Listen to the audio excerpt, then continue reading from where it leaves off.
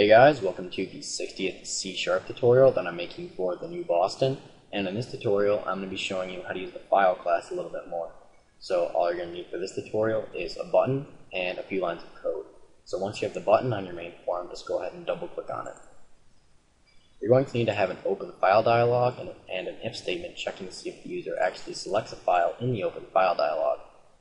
You're also going to need to be using the system.io namespace because the file class is located in there. So once you have this if statement down, just go ahead and type file.copy because we're going to be looking at the copy method first. And the copy method will basically just copy a file to a different location. And the first parameter that we have to pass through here is a string called source file name, or this is going to be the path to the file that we want copied. And we want it to copy the file that we open in the open file dialog. So we're just going to do ofd.filename. And the second string parameter that we have to pass through is the path to the copied file. And we're just going to type it out right here. We want it to basically just copy this text document right here into folder 1. So we should end up with 2 text documents. And we're just going to have to specify where we want it to be copied to. Oops, yeah, copy this, paste it right there.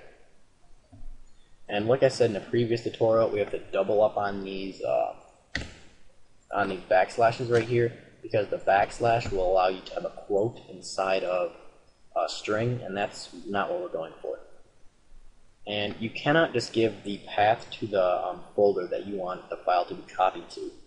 You have to name the file.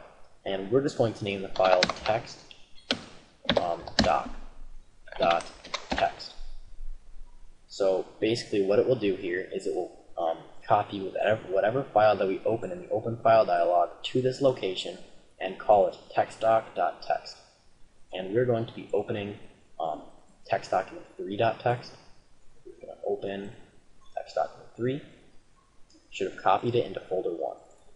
Yep, we now have a text document inside of folder 1 called textdoc.text, and that's exactly what we called it in C# right here.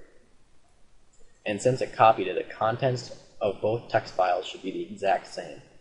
And this text document reads, "Hi, I am Adam," so should the text document that we copied into folder 1. Yep, they both say, "Hi, I am Adam." The next method that I'm going to be showing you how to use is the move method. And the move method will basically allow you to move a file, not copy it.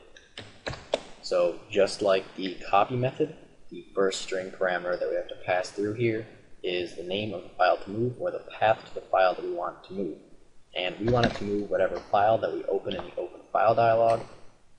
And we want it to move that file into this Adam folder right here.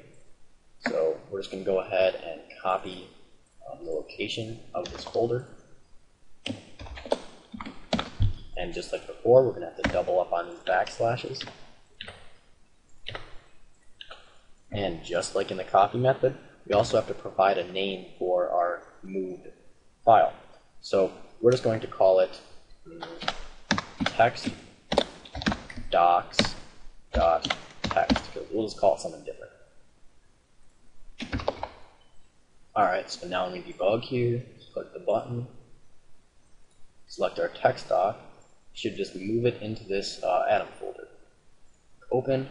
Now if we go into this folder right here, we see that file is no longer there. It should now be inside of this folder, and it's called textdocs.text. So that's pretty much it for this tutorial. So see you guys.